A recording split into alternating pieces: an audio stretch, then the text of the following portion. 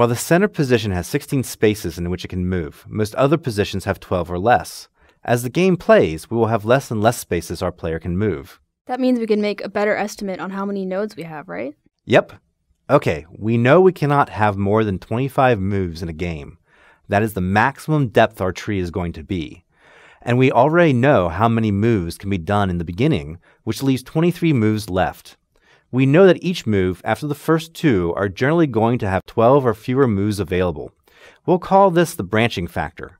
In worst case, we can expect 25 times 24 times 12 to the 23rd end nodes in our game tree. Shelley, how many is that? More than 10 to the 27th power. Ouch! Okay, that really didn't help. Perhaps we can improve our estimate more.